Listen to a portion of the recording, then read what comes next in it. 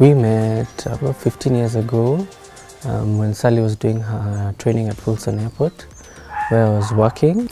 I never thought that Sally was going to be my co-pilot, but life has a funny way of playing out, and 15 years later, here we are swapping controls. I used to be a flight attendant, so went to Wilson. We met at Kenya School of Flying, so he was my first flight instructor. Did my first flight with karaoke. Yeah, that's how we met.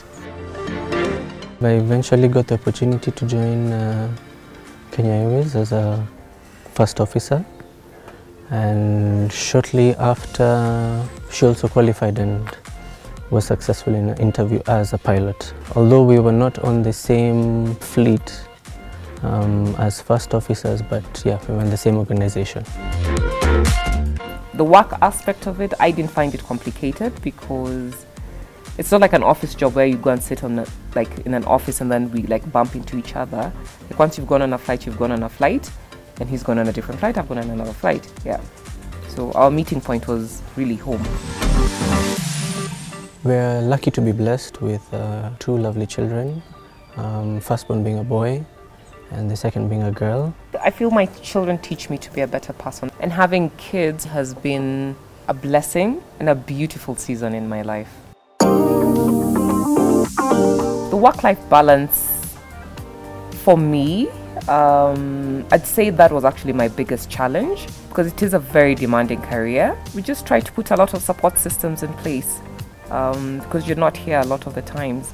But what we'd hope for is at least one person would be there at any one point in time. Sometimes it would work, sometimes it wouldn't. There would be instances when we are both away.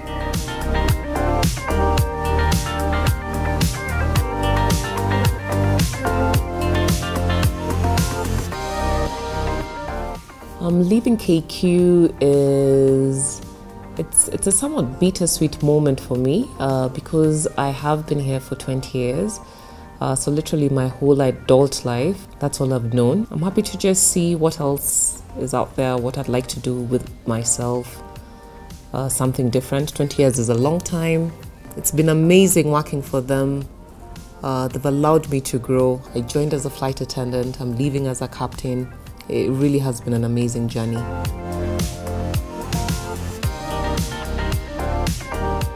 I have a great support system, and that will keep me going.